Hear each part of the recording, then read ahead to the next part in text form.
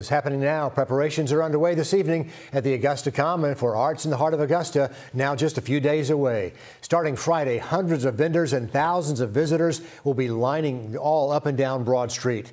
Your Hallie Turner has a look at one of the largest arts events in our area.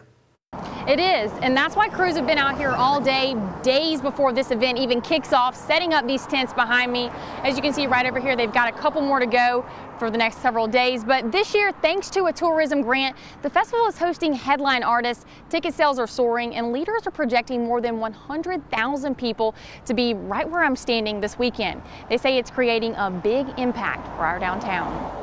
As a professional photographer and documentary producer, Mark Alberton has been plugged into the Augusta art scene for years. People don't realize we have a huge art community here. We have a lot of things going on. We have potters here, we have painters, we have dance, we have music. We have so much happening. And the exciting thing about it is, it's a chance for us to appreciate the arts here in Augusta this coming weekend with Arts in the Heart. We spoke right in the very place where Augusta's beginning to transform into the popular multicultural event. No, every city doesn't have something like this, and we are very fortunate to have this. It's been going on for decades, and it just continues to grow and grow. It's just a wonderful opportunity to showcase our local arts community and our many cultural communities as well. Right now, these tents are empty, but soon you'll see 150 of them filled with food from around the world, arts and crafts, and more, attracting people by the masses. This year we are estimating that it might bring about $1.6 million in direct economic impact.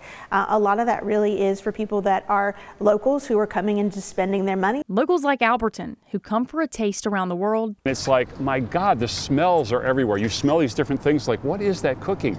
I have to try that. And leave, coming back for more. This says downtown Augusta. It's where it is, where it belongs. It brings people down here. You learn about other businesses that are down here when you're walking around. Now, this is just the start of the setup, and it continues tomorrow. A big thing to remember is starting tonight at 11, road closures begin. The parking wells that you park right down here on Broad Street will be closed. You won't be able to get down here on foot, but it's a 3-day event, all kicking off on Friday.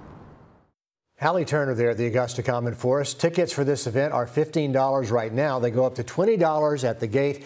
We have the link to get those tickets on our website, wrdw.com. And as always, there are some road closures to watch out for. This map from the Arts in the Heart website shows the available parking for the event. That highlighted green area showing parts of Broad Street that will be closing for traffic starting tonight at 11. So these road closures are going to last all the way through Sunday evening when Arts in the Heart wraps up its business. So just keep that in mind if you're heading downtown at all over this next week.